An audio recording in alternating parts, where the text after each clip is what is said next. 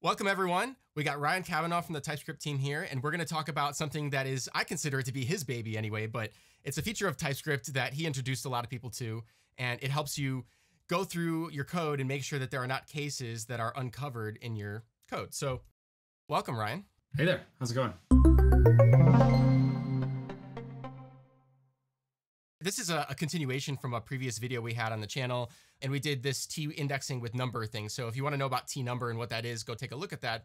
But basically, we're extracting a union of strings that are the members of all of the things inside of this const array here. And so then we're taking that and going over a switch. So Ryan, where did you come up? Did you come up with this idea or for assertUnreachable, or how did this all come about? I don't know where. I think once the never type got introduced, this is a pretty straightforward application of it. Mm-hmm. I don't recall. Probably Anders, but probably also, you give something to people on the internet and they'll figure out every way to use it in about 20 minutes. So yeah, I can't claim credit for first discovery or anything. It's just out there. All right. Fair enough. But yeah, I wrote the Stack Overflow post because I wanted people to know how to use it and I wanted the points. So yeah, I think that's kind of where people mostly run into it for the first time. Also because I posted that one time. All this time I thought you just wrote the answer, but I saw today that you wrote the question too. So you're a little Stack Overflow farmer, aren't you? Yeah. That's funny. So, okay. So the bug is that I just introduced it actually, if you guys were watching. I added Jigglypuff Bubblegum to our colors array here, but we're not covering it in a case. And actually, if we hover over to RGB, we're going to see that it returns those three things or undefined, which is not really what our code is intending. We're hoping to catch all of these things. To fix that, we can add assertUnreachable here, and it's going to give us that error. So can you walk us through, Ryan? I know that's not much code, but walk us through what assertUnreachable is really saying. Yeah, I think the things that I like to call out when I think about this are that we're going to have an argument of type never, which basically means effectively this function shouldn't be called, right? There should be no legal way for your code to actually invoke this function. Another thing I always do is just put X in the error message so that I get to know what the value is. Mm-hmm. But anyway, so this function, you could imagine that the intent of this function was actually to return undefined at the bottom. And if you think about what life would look like if you had no implicit returns turned on, you would have that return undefined down here. But normally, if you have 3 cases, you probably want all 4, right? So we're just kind of using TypeScript's control flow analysis to figure this out. So we go in with color, and up here, it's got all 4 options. And then if we're down, if we think about what it looks like in the default case, TypeScript knows that we've returned out of all these other places. So if we look at what color is at this position, it's going to be, oh, you can't see my tooltips. That's I can, but we can throw it up there with 2/. We got some 2/ going on, but I don't have the 2/ installed, so I can't see it on my screen. But I can see it on your screen, so this works out. Anyway, we can see that color has just the one remaining Jigglypuff case left. So yeah, if we try to pass Jigglypuff down to assertUnreachable, we set this function up that you can't call it under ideal conditions. And indeed, this is not an ideal condition because we forgot to handle it. So that's how we can use never to our advantage to make this sort of illegal function call work in our favor. Mm-hmm. I think some subtleties that are interesting here are I guess the first is the no implicit returns thing, right? If you turn on no implicit returns, this function has an error that you implicitly returned out the bottom. The other thing, so that's one option where you kind of don't need this, is you just have the no implicit returns. So that said, I think sometimes you hit this in cases where it's not just about returning out of a function, right? Yep. The other one is you can always just write a return type annotation up here, and then you'll see an error somewhere.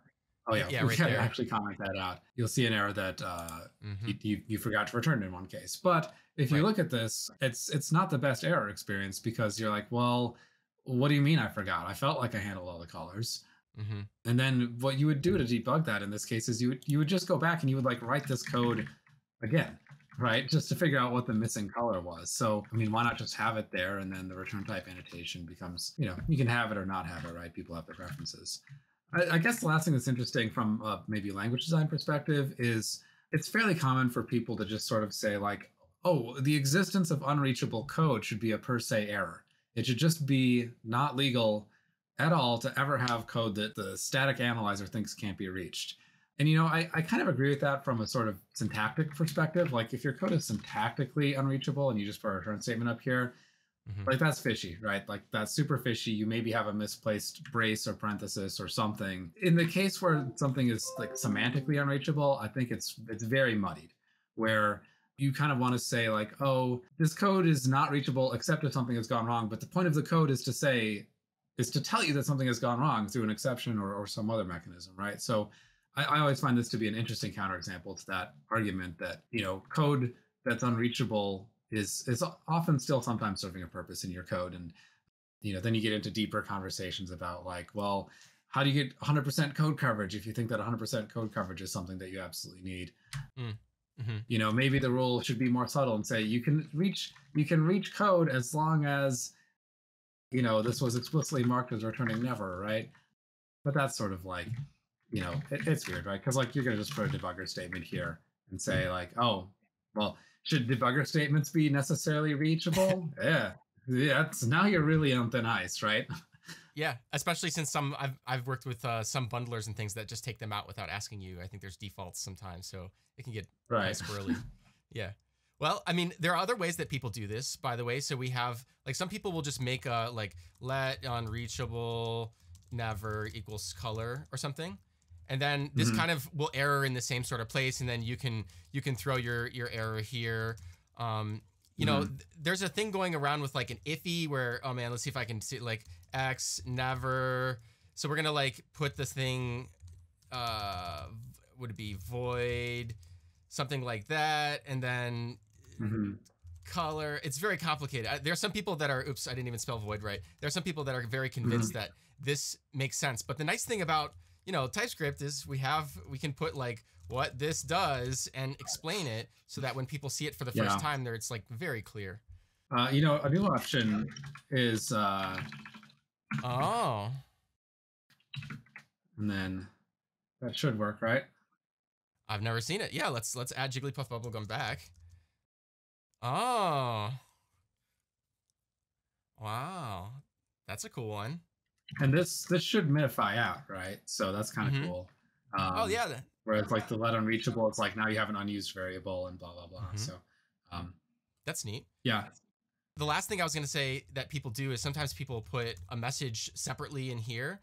Oops, I'm thinking ahead. Like my message specific to this thing. So then that way you can just put in string or whatever. You can put in a string and then maybe you put that somewhere in here.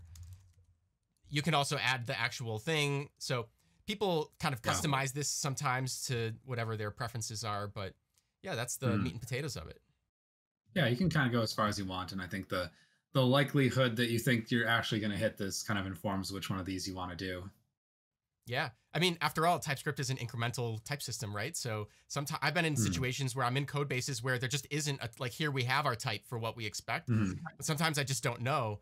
And I might even, I guess the middle ground is to just do console.error or something and put in X and message and all these other things, because you may not want your program to blow up as soon as it gets to this statement, because you might know that it's not trustworthy at this point yet. So cool. Yeah. Yeah. Yeah. Well, anything else about this? This is a cool little feature. It's good to know about anyway. Yeah, I think it's something where if you think about like the never type, like it wasn't designed we didn't put it in place for this reason, but it's just one of those super useful things that you can do. So yeah, go forth and be useful, everyone. Thanks for coming on, Ryan. All right. Have a good one.